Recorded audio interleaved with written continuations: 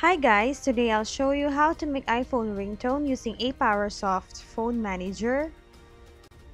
First, you need to get the application from its page. That is www.apowersoft.com/phone manager. And then on the site, click on download desktop version button to get the tool.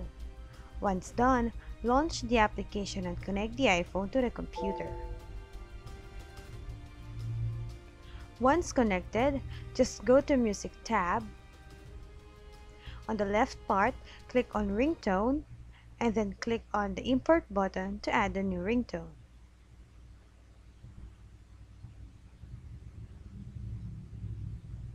Make sure that it is an M4A file. You may download M4A file on the internet.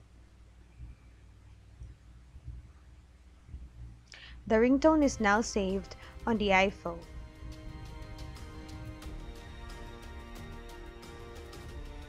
Next, go back to My Phone tab and then click the disconnect button to disconnect the iPhone.